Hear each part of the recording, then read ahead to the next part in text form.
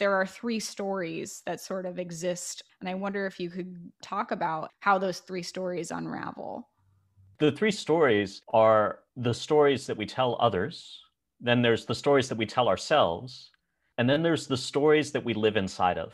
And ideally, we want all three of those to be aligned. We want the stories we tell others to be really closely aligned with the stories we tell ourselves about who we are in the world, about our relationship. And then those want to fit neatly within the story we're inside of.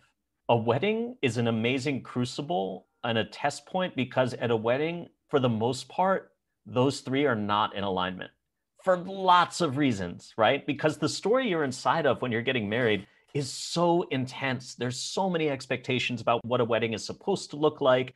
And then maybe there's a story we've been telling ourselves about, ooh, I'm going to have the perfect wedding, and this is exactly what it needs to look like. And then the story that comes out might be completely different.